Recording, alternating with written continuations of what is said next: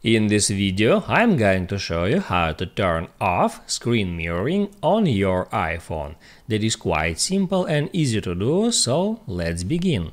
And first, open up Control Center, and here you can easily find that two rectangles icon. You can hit on that to see your screen mirroring list. And if your iPhone is currently connected to screen mirroring, that's where you can disconnect it. So right here, if there is some device shown, you can hit on that and disconnect your iPhone from that device. But if you want to completely toggle off screen mirroring feature, you have to do the following steps.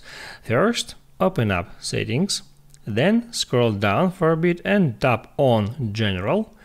Next, tap at AirPlay and Handoff, and then at the very top you can find automatically AirPlay to TVs. AirPlay, that's basically the screen mirroring feature. This is the same, and you can tap on that and switch it from automatic to never.